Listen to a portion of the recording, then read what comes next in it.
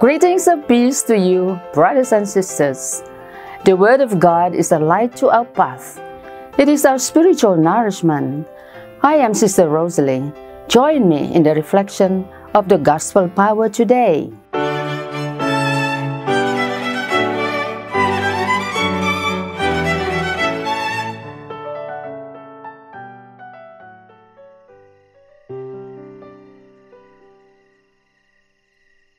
Jesus said to his disciples, "When you are praying, do not heap up empty phrases as the Gentiles do, for they think that they will be heard because of their many words.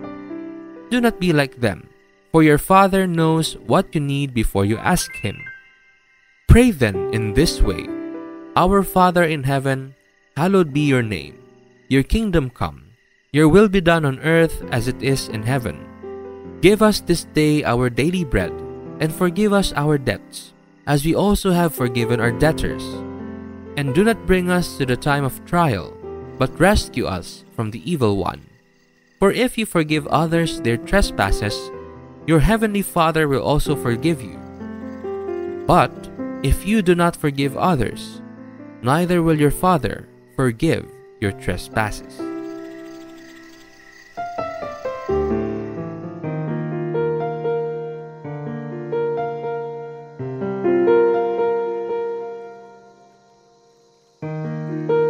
This petition of the Lord's Prayer teaches us the wisdom of sufficiency, and thus helps us to grow in continual trust that our needs will be taken care of day by day by our Provident Father. We ask for nothing more than today's consumption of food.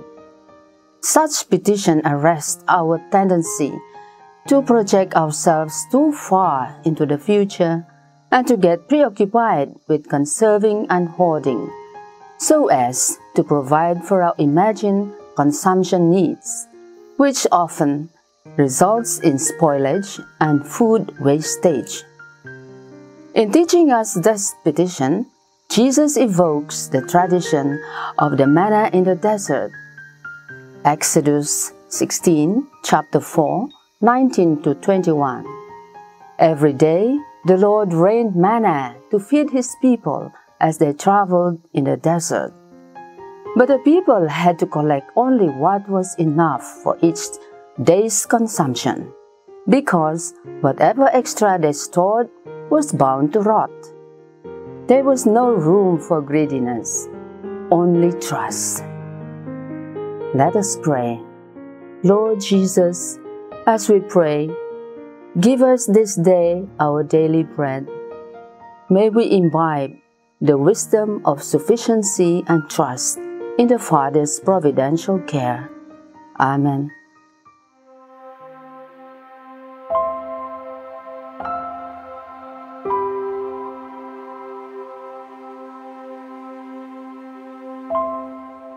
Merciful and compassionate Father, we come to you in our need to seek your protection against the COVID-19 virus that has disturbed and claimed many lives.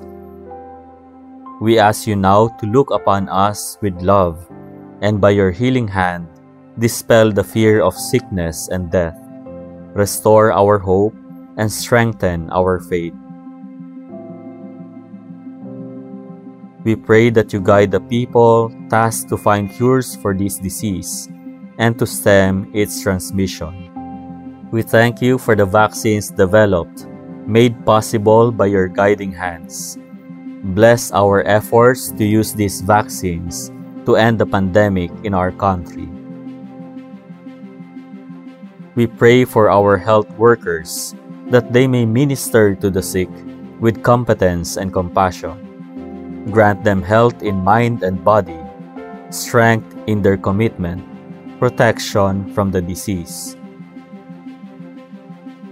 We pray for those afflicted. May they be restored to health. Protect those who care for them. Grant eternal rest to those who have died.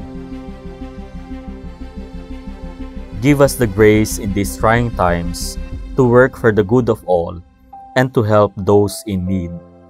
May our concern and compassion for each other see us through this crisis and lead us to conversion and holiness. Grant all this through our Lord Jesus Christ, your Son, who lives and reigns with you in the unity of the Holy Spirit, God, forever and ever. Amen. We fly to your protection, O Holy Mother of God. Do not despise our petition in our necessities, but deliver us always from all dangers, O glorious and blessed Virgin. Amen.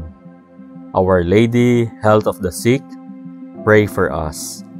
Saint Joseph, pray for us. Saint Raphael the Archangel, pray for us.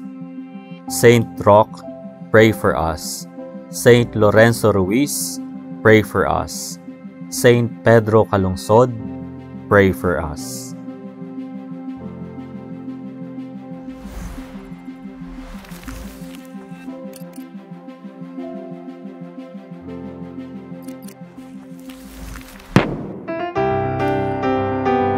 Celebrating the Pauline Family Year of the Word of God from November 26, 2020 to November 26, 2021 with a theme that the Lord's message may spread quickly.